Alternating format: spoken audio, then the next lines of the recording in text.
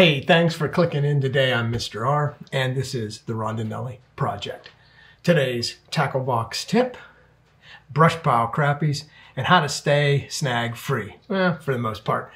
Most of these fish are structure oriented. Now, structure can mean a lot of different things like weed structure, down trees, or natural brush from the shoreline. Some structures can be man-made like sunken Christmas trees or handmade crypts. Anyway, structure might mean lots of crappies, but brush piles definitely means lots of snags.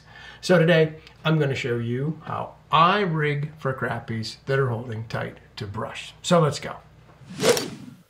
This is a weight-forward offset gold jig hook.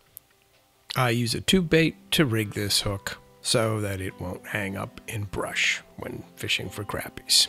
And the weight of that jig head is approximately 1/16 ounce. Now, that doesn't mean you'll never get a snag with this rig, but my experience is around 95% snag free.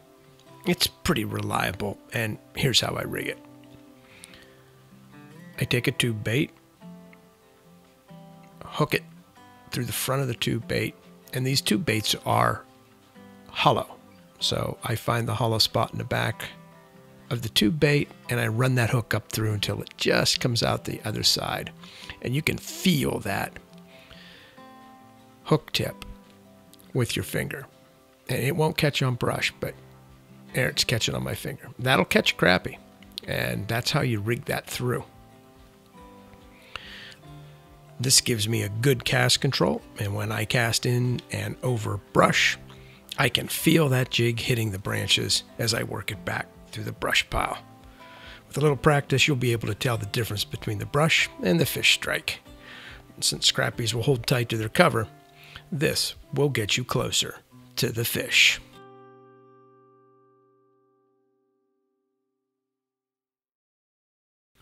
In this clip, I've marked a beaver house and some brush that holds quite a few crappies.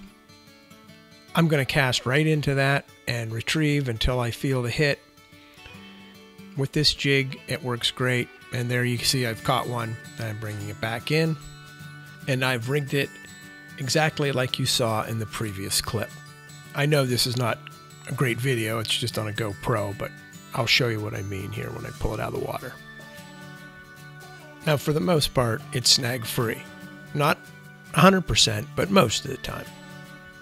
In this clip, I marked where I was casting to the left of the beaver house, and then I start retrieving back through the brush. I can feel that jig hitting the brush, and right about here is where the fish strikes the jig.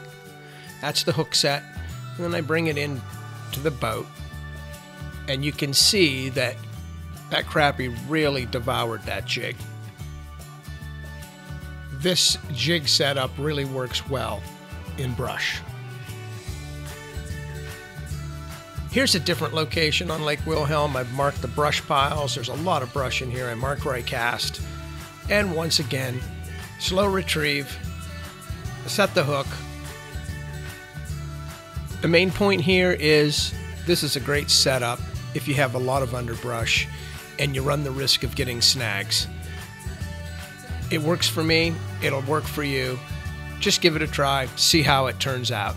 I know one thing. You'll spend more time catching fish instead of tying on jigs. There you have it. Today's tackle box tip, brush pile crappies, and how to stay snag free for the most part. Remember, this isn't the only way to stay snag free while fishing, but it's one way. Give it a try. I'm Mr. R, and this is the Rondinelli Project. Have a great time on the water. We gone.